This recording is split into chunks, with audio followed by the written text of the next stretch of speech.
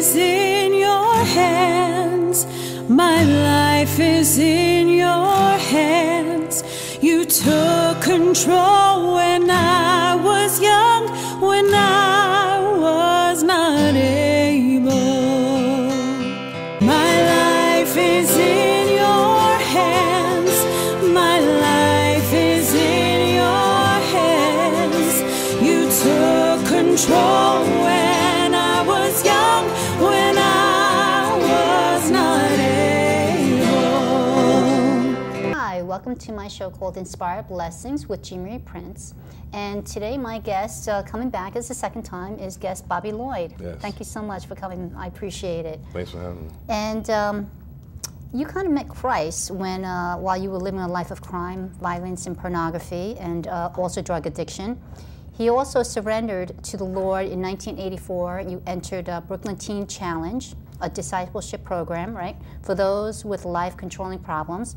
And you also helped pioneer Long Island Teen Challenge and serves as an associate pastor of Freedom Chapel Assembly of God in Amityville, New York, and also an executive director of Long Island Citizens for Community Values. And I'm sure there's more that I didn't even probably say, right? Yes, it is. It is a lot. Because I know that your bio is long. Yeah, but very interesting, though. You got to say, it's a very interesting read. Yeah, well, you know, it was all the Lord. Listen, I didn't plan any of these things. So now I just follow the Lord and see what He says, and He comes through for me. That's all I can tell you. I have faith in Him, and you know, am I perfect? No. Are my children perfect? No. But we know that we have the Lord, and that's what keeps us going. Right. I know that on my first interview with you, we really went deep into your testimony. And like I said, is a life of crime, violence, pornography, and drug addiction, and so on. So I would suggest that for anybody that really wants to hear your testimony is to go on to my YouTube channel or go to my website, and you know they'll see it actually, because I'll have the YouTube link there at the TV show tab. Oh, okay. Yeah, good, so that they good. can be able to watch that. So it's very interesting. So I would recommend for you to really to watch it. But giving me like a short explanation, and you know, when and why did you give yourself over to the Lord? Well, it wasn't really my choice. I was serving a life sentence under the Rockefeller law, and it was just messed up. And they changed the law, and I was able to get out of prison. But while I was in prison, a young lady came to visit me who I had been knowing for a long time. Her brother was my best friend in school, and you know, and she met the Lord. She had a real conversion, and so she would come to visit me and try to convert me, and you know, I wasn't going for it. The only reason I really even talked to her, because number one, when you're in jail, you don't have any women coming, you know, in jail. So you know, it's always good to have a nice, pretty face to talk to, and you know, and then blonde hair. Yeah. and she and not only that, when she comes, she would bring me a chocolate custard pie, which I love, and you can't get them in jail.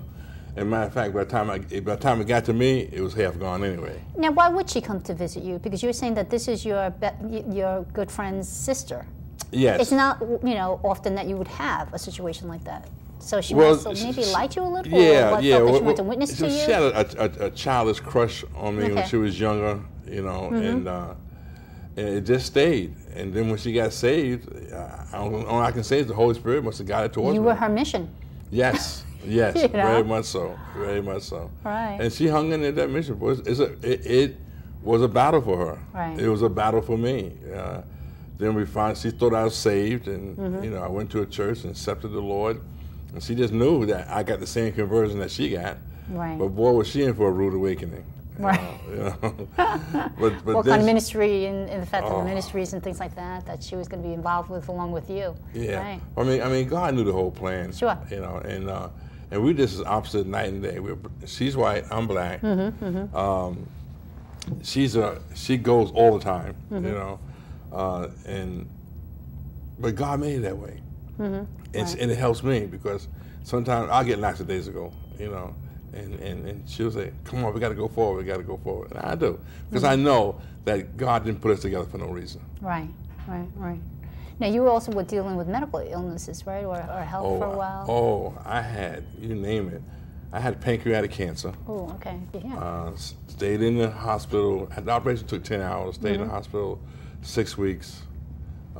Came home, and was still. I looked like a scarecrow. I mean, I think I weighed 198 pounds, something like that. And I've never been that light.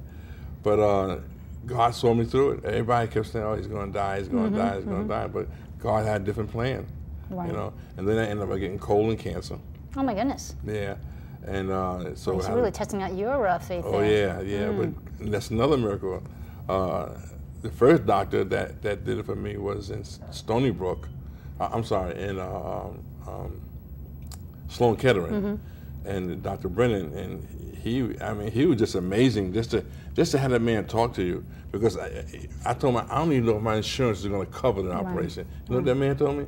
He said, "I don't care about that." He said, "You get the hospital to give you a room, I'll do the operation for nothing." Wow. Well, that was a godsend. Yes, yes. And then I got the colon cancer, and I met another young doctor that was from Sloan Kettering, but at Stony Brook, and he said, I can get this." He said, "I believe I can really get this if you're willing to let me do it."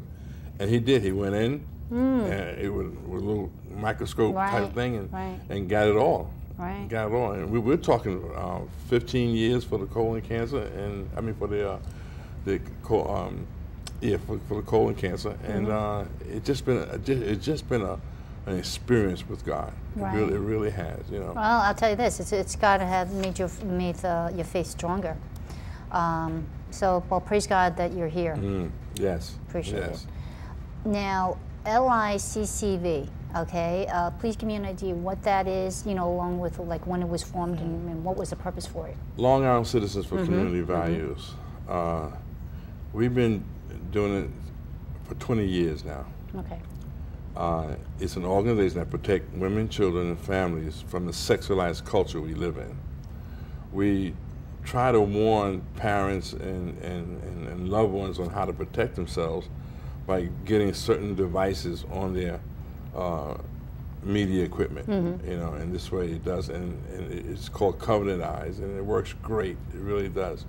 But the thing is this, parents have to wake up and say, you know what, I got to look in this a little further. Right. Because at home you can protect them, but what happens when they go out to a library, you know, or go to a friend's house, you know? That's why this message in the dealing with sexualized culture has got to hit the church. The church has got to wake up. They really do. I mean, there's not one church I go in that when I get finished speaking, that somebody come up to me, or either that following Monday or Tuesday, I get a phone call saying my husband is using pornography and I don't know how to approach him, or my son is involved in this, I don't know how to approach him. And that's where the church comes in at, you know, to open the doors up, you know, and let guys like me come in and ladies like my wife come in and help them to help these people. I mean, the church is like a hospital. So if people can't go there to get healed, you know, then what good is it? Because this is really a spiritual battle. Yes, it is a spiritual battle. It is more of a spiritual battle than a physical one, because I've seen guys remove themselves from it physically, but still have a spiritual battle they go through. So who else knows how to deal with that better than the Lord? Than the Lord Himself. So you know, I mean, we do a number of things, not just church. We work with legislators. We've been Mayor Giuliani. Give you answers. He was bent on closing down 42nd Street because Disney offered him some money. I don't care what they offered him, but it was good. But they didn't know how to do it. So they called on an organization out of Cincinnati, and Cincinnati called us, said, listen, they want to come to New York to help clear up 42nd Street and the other surrounding areas. Would you help us? He said, you know the area, we don't. And so I said, sure, no problem. And we went in with a team of experts.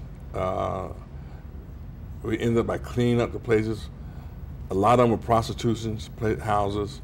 Some of them were just sex houses. They were selling drugs. I mean, it just wasn't one thing that we busted them on. Busted them on a lot of different things.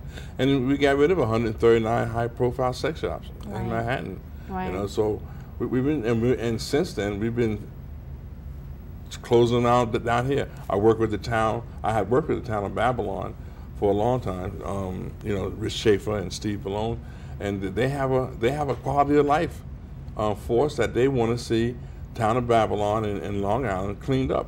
And so you know, we've been working together for a number of years, and it has been a great partnership. It really has. I think you should go throughout the whole country. Yeah, well, it would be. Yeah, Nice. you know, I know that pornography is so bad for marriages. You know, and so in what ways do you say that to be true? Well, first of all, for you to be viewing pornography and being married, it's just like bringing a prostitute in your bed. You know, would you do that? You know, it's fornication. You know, and it leads to other things that need to be, that you need to deal with. The problem is going back. No one knows how to deal with it, and no one wants to deal with it. But in order to clean it up, we're going to have to deal with it. You know, and listen, you know, in Genesis, God talks about Adam and Eve. He said, I blessed them. What did God do? He married them. Then he said, be fruitful. What was he talking about? Everybody said, oh, he's talking about having children. No, he was talking about having sex. Then multiply, it says, at the end, then multiply. So what he's saying is that we as Christians need to look at what God thinks about sexuality and not what the world has taught us. And if we don't teach our children about sexuality, the world's going to teach them, and it's all backwards. I just got a magazine, People's Magazine, and they got these two young people on the cover. And you don't have to guess what they're doing or what they're about to do or just got finished doing. It's right there. And there's no room for imagination at all. Well, in the past it was male and female. How much harder is it these days? Well, today is even harder because now I've heard kids say, oh, what's the difference in having male with the same sex? It's totally, first of all, if you're not married, you shouldn't be having sex anyway. That's the first thing. Right. And why did God ordain them to have children? Because that's what He did. Right. You know, He said we got to replenish the earth, and that's how you do it. But two men or two women can't have children. When I go to churches and I deal with this, I usually turn to the pastor, who is usually someone I know, Right. and I go, listen. As much as I care for you, as much as our relationship is tight, if we was to get married, we couldn't have children. Right. That's not what's in God's design. That wasn't what the way we were created. Right. So what are we going to do? Do things our way or do things the Lord's way? And we wonder why people are committing suicide, why the sexual encounters today are becoming sexual transmitted diseases. You know, I mean, think about it. I mean, the AIDS, herpes, and they're all triple. Abortion. Why they have abortion? Yeah. Because they're having sex before marriage. Yes, exactly. And the sad part about it is a lot of young girls, it doesn't affect them till years later. Right. You know, right. And now that when they're really involved in having sex with multiple partners, you know, you have so many different diseases out there, and a lot of them don't affect you until later on. Right. You don't know that. Human papillomavirus is a major one. You don't know it, and to hear you change your life, you accept the Lord, you get married, and everything is going good, and come to find out you can't have kids because of human papillomavirus. Right. Now what do you do? Wow. You know? I was listening to, are you familiar with True News, TRUNEWS.com? I highly recommend it. Okay. It's an uncensored Christian news station. And so his son actually does the Conquer series. Are you familiar with it? Yeah. So his son does the Conquer series. Oh, okay. So they were actually doing a trade show in Tennessee, I think it was, or just recently. It's a Christian. So he was, had his son that he was interviewing about the Conquer series, and I almost don't want to say this because I don't make people think about going out to get it, but just the idea that, technology is good to a certain degree, but when you use it, when it shouldn't be used. Right. So I don't know. He was mentioning in the fact that now they're coming out with 3D. Yeah, it's virtual memory. Yes. Virtual memory, and I think that's probably one of the worst things that we could ever let loose. Exactly. Because it takes away any godly thing. You can use for anything you want to. And I believe that, and I'm not saying thus saith the Lord, I'm not saying that scientists said it, but I believe that it will end up by affecting the brain physically. Right. Physically, it's going to end up by affecting the brain, and whoever's using it is going to find themselves in a very bad position. Right.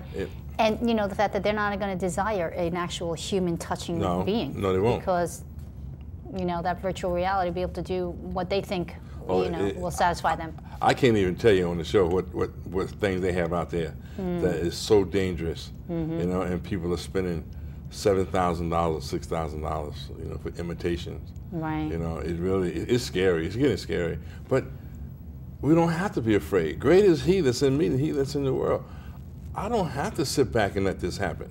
I can go forward. That's why I speak out against it. That's why I do the things that I do. And does it affect me? Yes. I mean, there's times where I have to literally pray, Lord, keep my mind clean, keep my thoughts clean, Lord. Help me to be able to do this. You know, and it gets tough. But I know God has His hand on me. Right. He delivered me from pornography, you know. And I don't know if I told you this last time, but I remember I graduated Teen Challenge, and I came home, and I never really got rid of the pornography issue.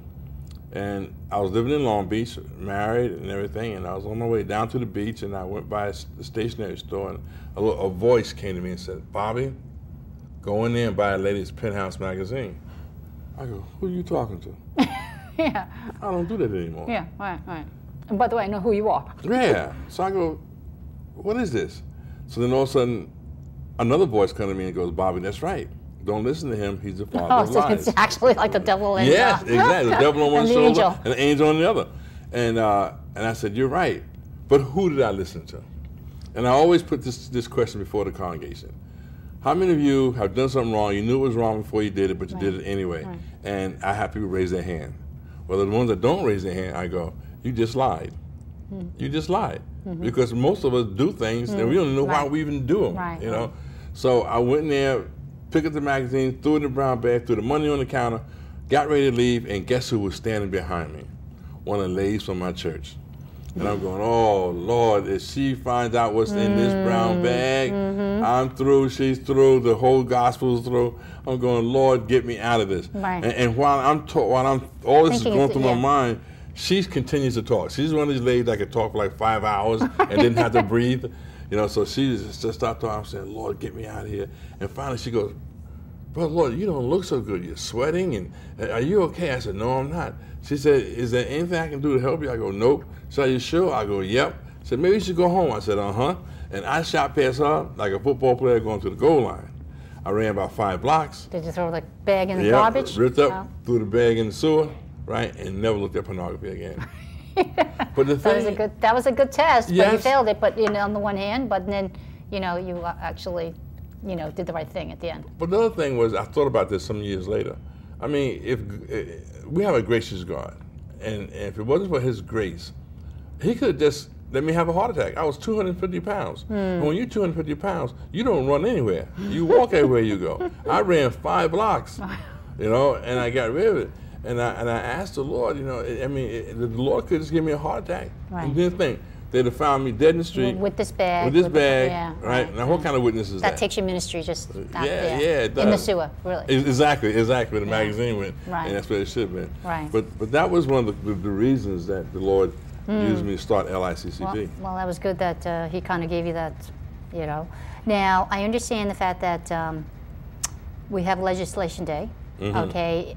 And what is Legislation Day, and why is it important that we become active in it? Well, March 15th, they open up the floor for anyone that wants to come, but mostly Christians come. Is March 15th usual every year? Yes, March 15th? every year, March 15th. And they have legislators who are Christ-like and minded, who believe in what we believe in. I could go right down the line. And what they do is they bring in speakers. Actually, I spoke there 2 years in a row. Okay. Yeah, wow. and it was phenomenal. It was. Sure.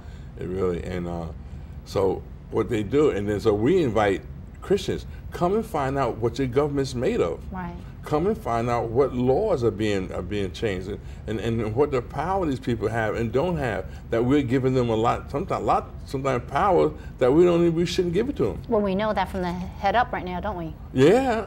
Well, there's a problem. Yeah, big problem. There's a major problem. Our nation's in big problem. Yes, it is. But if the Christians would do like the Bible say and pray, just like the presidency, whoever gets in there, we need to pray for them. Like me, Barack Obama, our president. I didn't vote for him because I just felt he was just too young and stuff. But it didn't stop me from praying for him. But where I am guilty of, I should have prayed for him harder. I really believe that. But we don't do it. Right. Christians don't do it. Whoever becomes president this time, we need to pray. Right. We're relying on our own understanding. You know what that happens like? We get in trouble. I think a lot of people tend to be lazy. You know what I'm saying? And they're like, yeah, but I'm working, and all the responsibilities that I have to as home. But you know what? This is the most important responsibility because it's going to judge how their family is run, how their nation is run. So they should make that the top priority. Because we're not fighting against it. And when we don't fight against it, it runs free. Right. It runs totally free, and it's not what God's called us to do. Right. Do you have like a bus that goes up there, or how's that work? This year we're going to carpool. Next year we're going to get a bus. We're going to get a bus. This is the first year that we did it on our own. I usually joined other forces that do it, and but this year is the first year that we did it. We have right now about 20 people that's going. Oh, really? Yeah, about 20 people that's going, and some of them are pastors. Which maybe if I can find a seat in someone's car, possibly. Yeah, maybe I'd like to join. We can make it work. Oh, you got my number. You just call me. We'll have a ride. All right. Wow. Yeah, that's not a problem. And so when you go up there, what is your actual purpose then? Well, they have to let them know that we are a force to be reckoned with. When they look out and see 2,000 Christians in one area, they know that something has to happen. Okay. I had a politician tell me one time, anytime he gets 2 or 3 letters pertaining to one issue, it's something to look into. So here you have 2,000 people. But what happened is they've been doing it for a long time, which is great, but I just think we need a spark. Yeah, no, we definitely do. Yeah, we need a spark. I mean, there's things that happen in government that shouldn't have happened only because we didn't take a stand. Right. It's time for us to fight back. Back in the 1700s, there was a group called the Black Robe Regiment, and they fought against anything that was against God from the pulpit. We lost that. Do you think some people are saying that it's too late with the way our country is losing our freedom? I know, and other things that are happening. I just had a pastor that I was interviewing, and I said to him, are you finding it hard to be a pastor standing up and, and saying what you want to say? He said, well, not at this moment, but it could be very soon. Oh, it's coming. It's coming. That's why I have so many pastors that call me in, because I say things that they can't say. Right. And that's a shame. You should be able to say anything to your congregation. That's right. But they can't, because the congregation doesn't receive it. Now, I'll come in and I'll say those things, and some of them will go, oh, wow, that's right. And then some of them will catch the pastor after as well. I don't like that guy. He just said things. But when I start a sermon, I tell them all, anything I say can be proven by the Word of God. Right. Not just one page, not just 3 scriptures. I'm talking a lot of them. And everything I'm saying is from the Word of God. Right. And it helps. But we as pastors and Christians, if we're going to save our children, we're going to save this country, we got to get on board. Well, in Revelations, it talks about a one-world government. Google one world government. It's all over the place. It's even being said by the Pope, by the President. It's being said by all these different. So, I know, thank goodness, that God gives us His Word to tell us why we were born, what our purpose is, and what the end result is for us.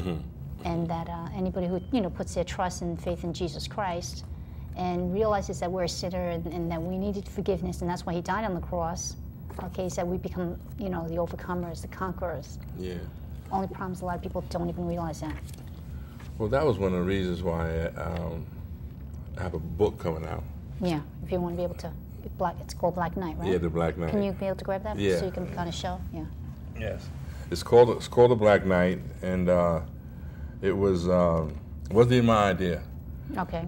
Jimmy Jack, Long Island Teen Challenge, said, Bob, you need to write a book, because he was writing one. I said, no, I'm not writing a book.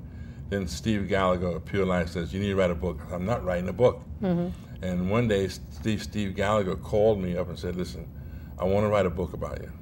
Right. I said, you can write all you want, and nothing to do with it.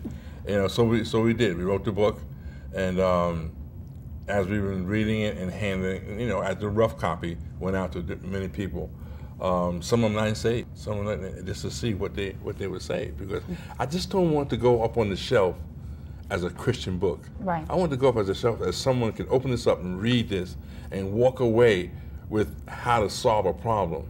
To see that it's real, that I'm real, that I was able to get through the drug life. I was able to get out of jail. I was able to now live somewhat of a normal life. You know what I mean? But the best thing that I got out of this was that the Lord Jesus Christ came into my heart, you know, and changed me.